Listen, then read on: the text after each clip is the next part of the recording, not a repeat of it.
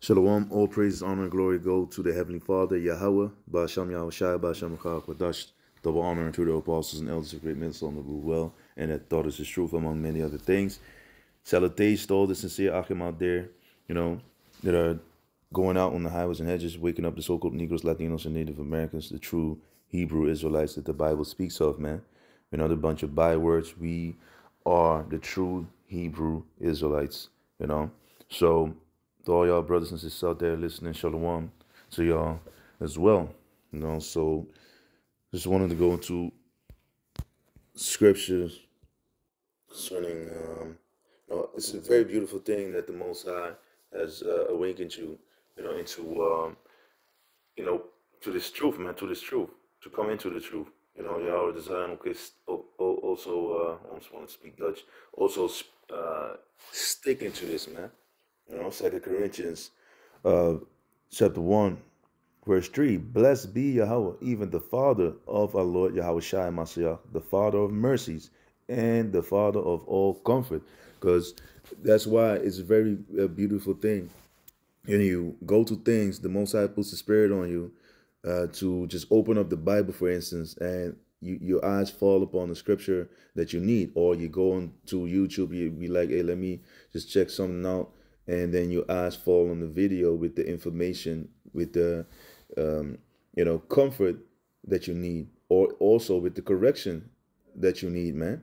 You know, so the comfort goes here to Paraclesis, a calling near summons, especially for help, imploration, supplications, entreaty, exhortation, admonition, encouragement. Because yeah, man, there's a lot of times in this world you might feel down, and you need that motivation, man. You need that encouragement to go on, that consolation, comfort, solace, a place, that which affords comfort and refreshment, and that's what it is. Because you being all dirtied up by negative thoughts, people might be messing with you. You had a messed up day or messed up, uh, basically, period of time that you had to go to some things. But also, don't forget, um, you know, um, don't, what was the word again? The chastisement of the Lord. What was it again, man? Escape me. But you shouldn't be mad about it. Let me just say that, you know. But that's the point. So let me go back. Um, He also says thus of the messianic salvation. So the rabbis call the Messiah the consoler, the comforter. What did the Lord leave? The Spirit of truth, which is the comforter. The Holy Spirit. So you're never alone. So let me go back. Let me also go into the word mercies. And mercy goes into oik tirmos. Compassion, pity, mercy, bowels in which compassion resides, a heart of compassion. Yeah, that's why when it says if someone casts away his bowels, he casts off mercy, that agape, that brotherly love. And that's what people do when they sell out, so to say. They cast that aside because his soul belongs to the Lord. He's the Father of all spirits. He take it back, the spirit which he gave. Your body goes back to the earth, to the dust, and your spirit goes up again, like the book of Ecclesiastes explains. So emotions long as manifestations of pity, and the Most High has mercy. He shows pity to the ones that repent. He's very long suffering. And also the book of Sirach 2 and 10 also goes into that, and many other scriptures go into that. So don't despise the chastening of the Lord. you know don't despise it, because he's refining you. And let me go to 2 Timothy, what was it, 3:16. All scripture is given by inspiration of Yahawah. He's a man. He's speaking also by inspiration of the Heavenly Father. And even his prophets, how do they speak? To the spirit of Yahawah, man.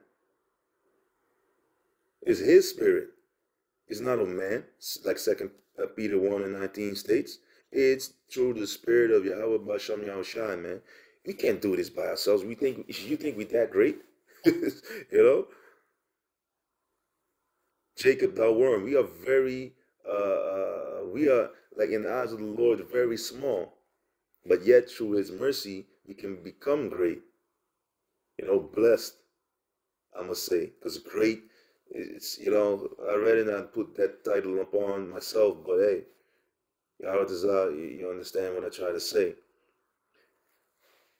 All scripture is given by inspiration of Yahawah and is profitable for doctrine. It's beneficial for doctrine. You're going to be instructed through these words for reproof, for correction, for instruction in righteousness, man.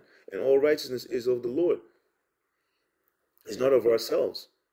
That the man of Yahawah may be perfect, truly furnished unto all good works. And that is the whole thing that we need to be doing. And that's the spirit, because I also wanted to go into that. We're going to go into that in a minute, Yahawah. Let me go into it now. Revelation chapter 5, verse, what was it again? No, Salakia, I got it mixed. It's Revelation 2, verse 5 that I wanted to go in. This is Revelation 2, verse 5. Remember, therefore, from whence thou art fallen, and repent. If you go, you're dirtied up by negativity, by going off. Repent, man. We are justified to the Lord. So the Lord might be like, okay, this, we have a mediator. So when we pray, the Lord brings our prayers to, he presents our prayers to the Heavenly Father Yahawah, which is a great honor, especially if you think about the things, like back in the world, all this nonsense that you're doing, and sometimes still your mind drifts off to a certain in certain direction. You need to catch yourself, like, hey, I should stop tripping like that, man. Sometimes your flesh, gets the best of you, but you should be, rebuking. Also, spirits jump on you, of course, but you should be rebuking those spirits and think about the good things that the Lord has done for you, because a lot of people, the scriptures also say, in the good times, in the times of prosperity, there's a forgiveness of affliction. In the time of affliction, there's a forgiveness of the times of prosperity, to roughly paraphrase it. So the good times make you forget the bad times. The bad times make you forget about the good times, and you still, you can still have like a great blessing and good time, like a few days ago or a day ago. But if you go to something really bad, the thought just jumps into your mind like, man, hell this with all this. Of course, because the world is wicked, the world is messed up. But still, then you need to catch yourself like, hey, wait. The Lord did so much, and even I can't even say like he didn't, because he did. So that's why the scriptures also say you can never praise him enough, never thank him enough. It can't be reckoned into numbers how much the Lord had done, how beautiful the Lord is, and how great he is. He is great, and he blessed us. So we can't be bent out of shape when something happens. It's to make you better. Second Maccabees chapter 6, if I'm correct, from verse 12 on down. So like 17 explains you that this book is, you shouldn't be discouraged by the things that we read, because there's a lot of beauty that is awaiting us. And with these heathen nations, he's just letting them do their things, letting them go up to a certain extent so he can utterly chop them down. With us, he's correcting you. He's correcting us. He's correcting the bad habits that we have, so that we can come back, we are refreshed again through the Spirit of the Lord, back to the way that we, where we need to walk, basically the right path. It's hard, but broad is the way that leadeth to destruction. So what do you want to do? Want to have fame right here in this world, being a damn sodomite, having pictures of you in all types of compromising positions? I can't even, it's horrible. Having to give up your family members, doing all types of morally, moralist, immoral acts. We are men of integrity, of respect, of honor. Yahawah. Do we slip up? Yeah, righteous man fallen 7 times, but getting back up again, man. So remember, therefore, from whence thou art fallen. Take a look at our forefathers, man. Do we need to worship all the gods of Egypt and all these other Hamitic tribes out there, or fashion ourselves after the image of the beast of of Babylon of America? The Roman Empire revived again. That whore, that harlot that rideth upon the colored beast. With all the pearls, all the things. Yay, the American dream. Like the Apostle Paul often said, you have to be asleep to believe in that, man. And what does the scripture say? Also, of course, arise ye and depart, for this is not your rest, but also to wake the hell up. Wake up, man. We have to wake up. Let me go. So, like, if we jump in a bit, I just wanted to roll in the spirit, man. Romans 13 and 11. And that, knowing the time, that now it is high time to awake out of sleep. For now is our salvation nearer than when we believe. Because this day of Esau is gone, man. You can go into more, but Revelation 2 and 5. Remember therefore from whence thou art fallen, and repent, turn back. You can only go back to something that you have been a part of. We have been redeemed, right? So you bring something to the pawn shop and you redeem your item. You get it back. We are purchased by the blood of Yahawashi. We belong to the Lord. Yahawah, Bahasham, Yahawashi. And not to these damn devils. And if you want to act like you belong to the devil by taking the MOTB, bleeding for them, instead of sticking to the Lord, bleeding for him, because that's what we did through circumcision. We are cleansed through the blood of Yahawashi. So you count that blood as being of no significance, because that's what you're doing. If you go back to the world, you're trying to crucify Yahawashi afresh by going off in a horrible manner, sitting down with the devil, making leagues with them, taking his charachma.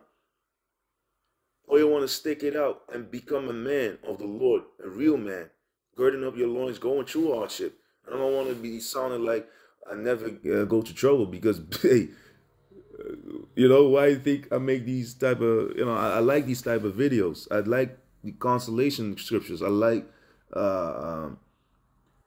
because it's very, I say that, it's very comforting to read about you going through certain things, and we all go through them, and that's why that makes a brotherhood stronger, by going through things together. We all go through things, man. But what is the solution? Taking to see him, bending down for the damn devil, going on the knee for a devil, following females.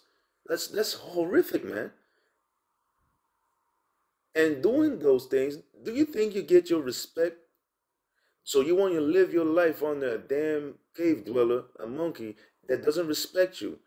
And then you want, on top of that, you want to take his seed to seal the deal? Like, I really belong to you. Come on, man.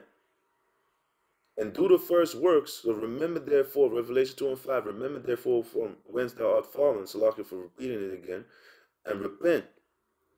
And do the first works, or else I will come unto thee quickly, and will remove that candlestick out of his place, except thou repent. So we need to do this job that we need to be doing, man, and stick to the Lord. Revelation 3, verse 2, be watchful and strengthen the things which remain that are ready to die. Strive for the truth unto death, and the Lord shall fight for thee.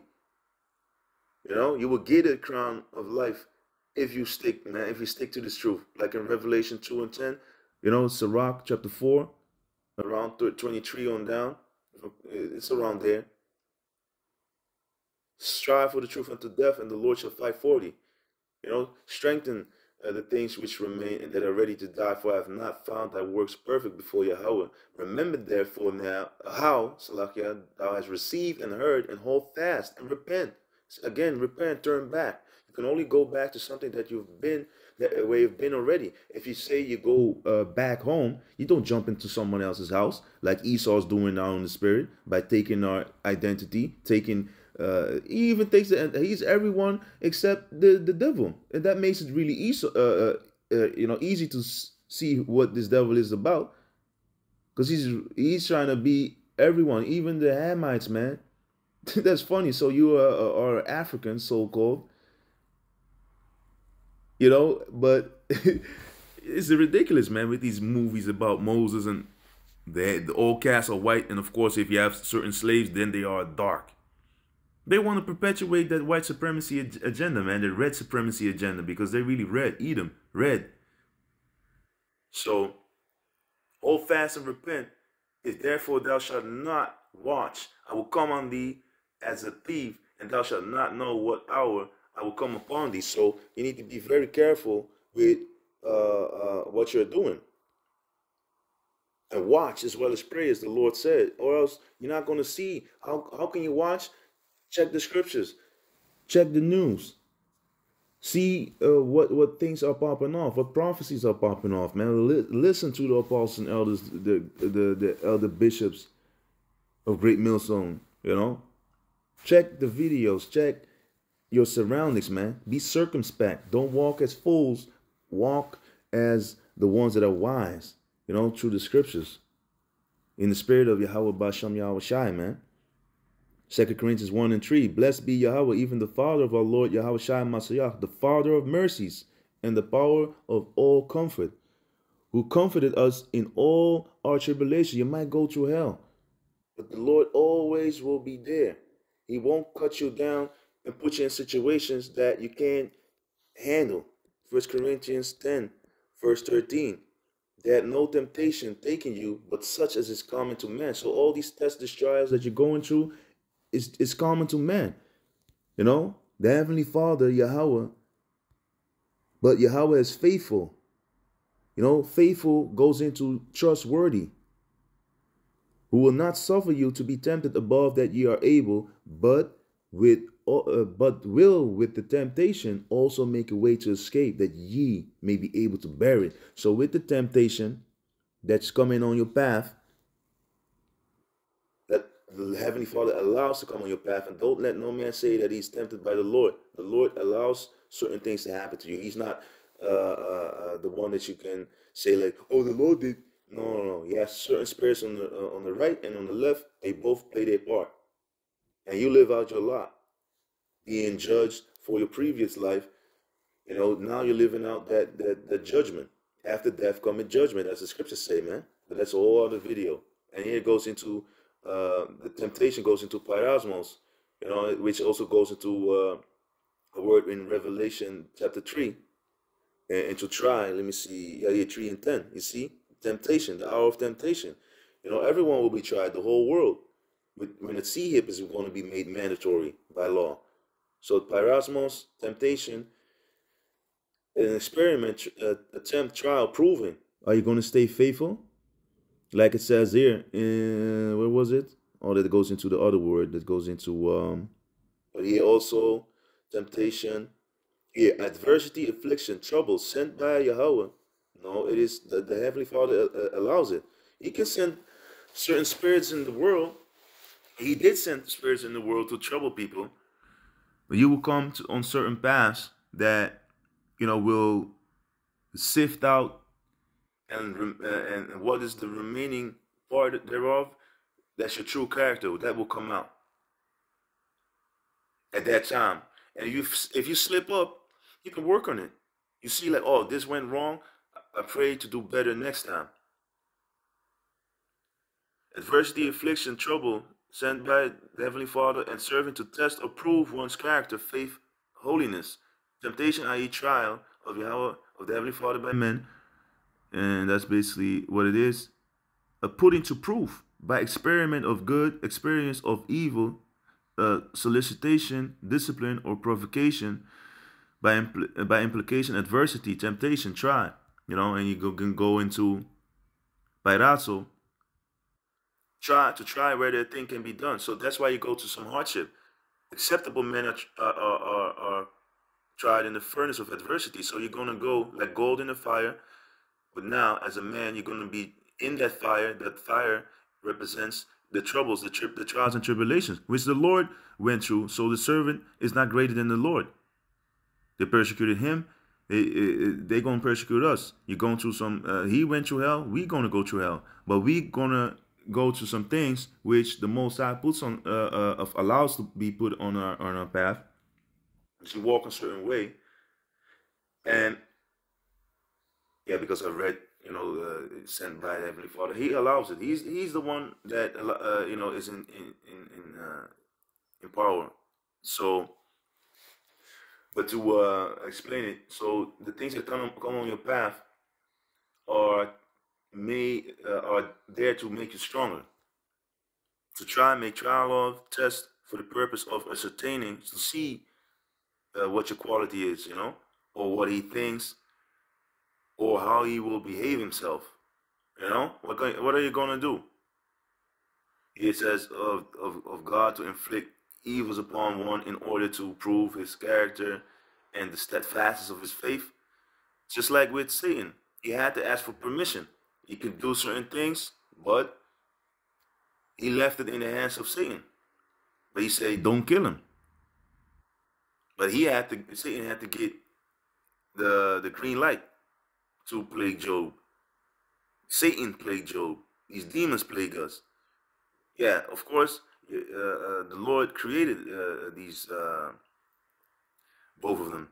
But to go back, and it goes into examine, you're going to check what is this man going to do?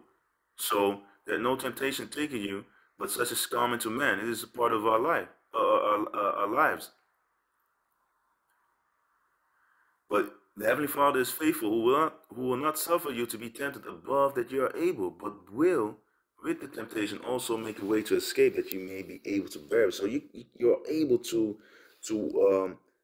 go and carry through, becoming stronger. Because if you lift weight, you become stronger if you do it correctly, if you handle yourself correctly. Same thing in the truth. Yahawah desire you will become stronger in the mind by going through a hardship, and now you can foresee certain troubles and help others also, because you have experience in certain situations, so you can see it coming. And if someone goes through the similar things, or even things that, basically that, you can help other people by giving them advice. Bear it, hypofero, to bear, be under, bear up, a thing placed on one's shoulders. A lot of weight on my shoulders, man. Or that felt like a load off my chest, or, as they say in worldly proverbs, it's like the things you're going through, it's not literally you're carrying something, but in your mind becomes heavy. You become depressed, if you stick into certain situations or to certain situations and people. To bear patiently. Patience goes into, suffering. To suffer. Because if you suffer not a wish to live. You don't allow a wish to live. But now you're allowing this, the Heavenly Father, if you're the Spirit, Lord willing, if you pray, to go through them things, to suffer these problems, to let that just go, and you are being molded by it, just like gold in the fire. Acceptable men are tried in the furnace of adversity. To endure, it goes into duros, to become hard. Hard for what? If you're soft in hard situations, in times of toughness, you're going to just fold over, man. Like they say, like a lawn chair, like a cheap lawn chair, man. And just cave in like a bad constructed building. So what you going to do? Pray for strength. Pray to become stronger. But back in 2 Corinthians 1, so I need to wrap it up. We need to go to camp, man, in a minute. 2 Corinthians 1, verse 4, who comforted us in all our tribulation, all your trouble. That's the Lord going to help you. And if he wants to destroy you, he can also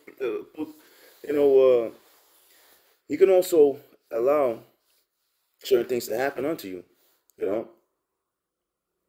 and eventually, put you in some situations,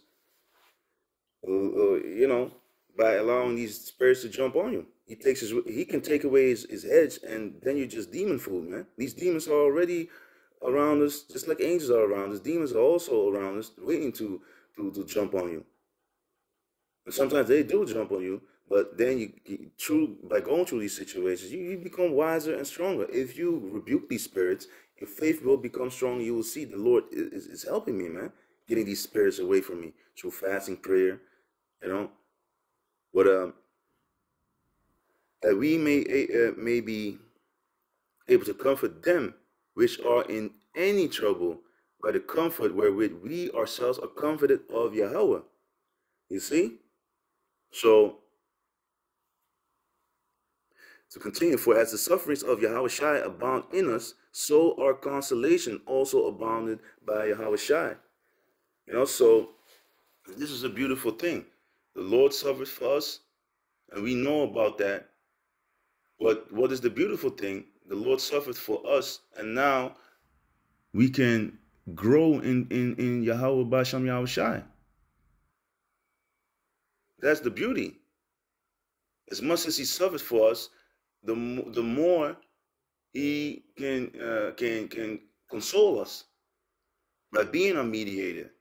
You know, bringing us back as a propitiation. You know, as a consolation to the Lord, to appease the wrath of the Lord upon us. And whether we be afflicted, it is for your consolation and salvation, which is effectual in the enduring. Go through it, man. The ones who endure to the end, the same shall be saved. Of the same sufferings which we also suffer. So, you know, you're not alone. Just like in Hebrews chapter 10. You know, other brothers suffer as well. You know, we are so used, as it says there. Or whether we be comforted, it is for your consolation and salvation. And our hope of you is steadfast, knowing that as ye are partakers of the sufferings, so shall ye be also of the consolation. You know, and we, Yahawah, you know, gonna get out of this, man, because let me see. There are many scriptures, man. Acts, let me see, 7. What was it again? Let me see in Romans. In Romans 8, it's need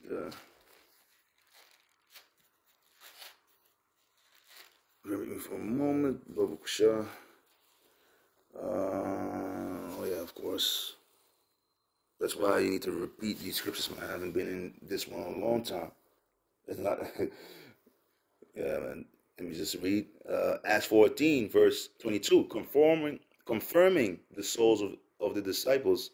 So confirming the souls of the disciples and exhorting them to continue in the faith, man. Even if you've been buffeted, you went through all this hell.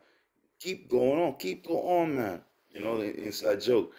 And that we must, through much tribulation, enter into the kingdom of Yahawah. But we know what the beauty is, man. The beauty is this. Of course, I have to get that also, man. 126, 125. No, it's 126. Psalm 126 and 5. They that sow in tears shall reap in joy. You reap what you sow, right? So if you sow into the Spirit, you will reap life everlasting. Romans chapter 8. You can also go into Galatians for that. You know, chapter 6 and 7 and 8 on down.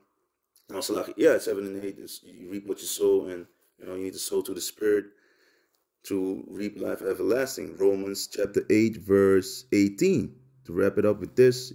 For I reckon that the sufferings of this present time are not worthy to be compared with the glory which shall be revealed in us. Like the elder apostle Aramab said, man, what is a few years of suffering to living forever, man? In total righteousness, in the name of Yahawah Bahasham Yahawashi, being above our enemies, judging our enemies, having revenge upon our enemies, being in peace.